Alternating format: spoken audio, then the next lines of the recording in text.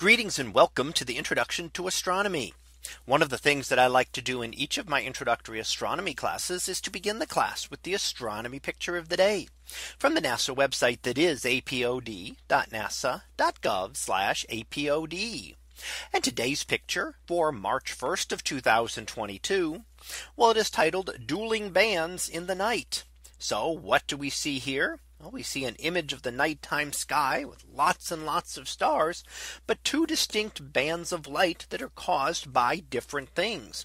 And we see, let's go ahead and label this. We can see on the right hand side, we see the Milky Way, which is our galaxy as we see it from within. And the band there is the stars and dust clouds within our Milky Way galaxy. So those brighter patches are made up of many billions of stars spread across the sky, that when we look at it with our eye, we see just this milky glow across the sky, really made up of many stars. Now there's also the darker dusty areas that are associated with this as well. And those are areas where there are fewer stars, but where there is more dust in material and in between us, and we cannot see to those sections as well. So a lot of stars there are blocked out by the large amounts of dust that are present. Now on the other side, we also see dust, and that is what we're calling the zodiacal light. We note here that the dust is not dark, but bright. And this is a glow not made up of stars, but made up of sunlight. And in fact, it is sunlight being reflected off of dust particles within our solar system. So it's called the zodiacal light because it passes through the constellations of the zodiac. And that is the plane of our solar system. That is where we see the sun, moon, and planets appear to move. And when sunlight travels out, the excess dust in the solar system reflects some of that light back to Earth. And we can see that as a brightening of this part of the sky known as the zodiacal light. So that's within our solar system.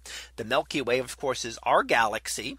And the streak down towards the bottom is a meteor within our atmosphere, a small grain of sand or speck of dust that is being vaporized within our atmosphere.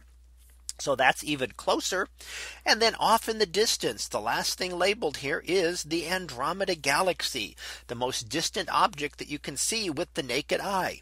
And that is a spiral galaxy like our own Milky Way. But instead of being within it, we're seeing it at a distance of 2.5 million light years. And while that may sound like a very large distance in terms of galaxies, that's actually one of our nearest neighbors, and in fact is the nearest large spiral galaxy to our own.